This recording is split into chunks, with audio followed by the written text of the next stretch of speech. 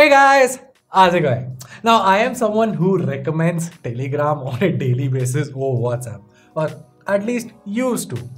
I used to recommend Telegram because of its freemium nature. Or well, it used to be free nature, but now it's become freemium because they're offering a premium version. Yep, Telegram has announced a Telegram premium version for about $4.99 or some odd rupees.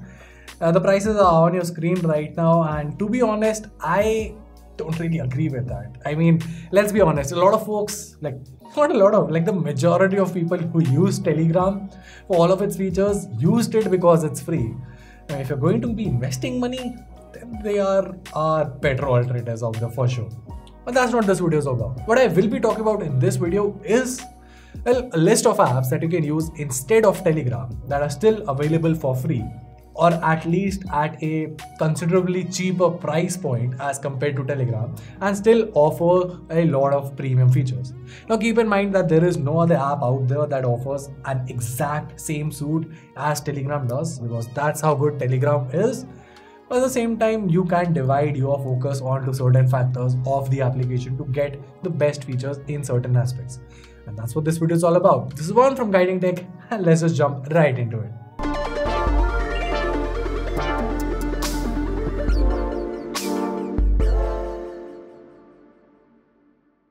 Alright, so the first app on this list is for those who are concerned about their privacy. See, a lot of people shifted from WhatsApp to Telegram because of encrypted versions of chats, and well, if you want the top most encryption quality, there is nothing better than Signal.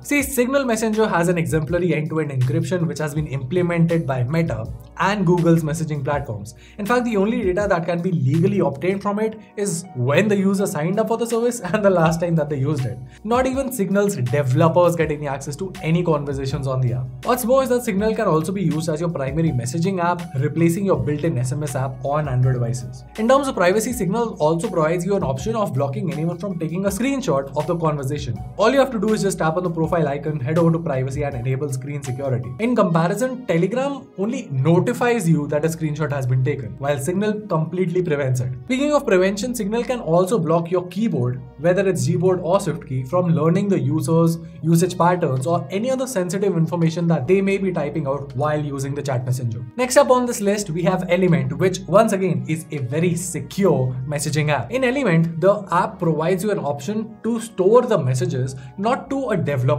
servers but onto a user's own servers, which means that you get much more ownership of your data when compared to Telegram. See, when you're setting up your account, you can choose to back up with a free server, host your own server, or even pay for one. One neat feature about Element that I really like is that in a group conversation, the admin has the ability to permit or not permit a new arrival to see the messages that were prior to their joining the group. Next up, a lot of folks use Telegram for sharing files, and if that is what you're interested, well, one of the better options out there is ToxChat. See, ToxChat works with a decentralized peer-to-peer network and strong encryption of all calls, messages, and files that are shared through it. As a result, it does not use any central servers that can be rated or asked to provide access to the data. Now, like I said, the whole point of ToxChat is to replace Telegram when it comes to file limits. In fact, there are no bandwidth limits or caps on data being downloaded, so files can be shared without any limit to them. Alright, so moving along, next up on this list, we have Wickr Me. Now, the neat part here is that messages last in the Wickr server only till they are not delivered. Once the message is delivered, the message and the data gets deleted, so user communication can essentially never be leaked. Now, of course, there is a paid version for $4.99 per month that adds on more security features, but for most users, the free version still offers good features comparable to Telegram. Last on this list is a paid app, but it's an app that you probably might have already heard of, and the feature set is definitely good. It's called Threema, and here's what's so good about it. See, Threema does not need a phone number in order to make an account. The user just needs to create a username and password to make a Threema ID.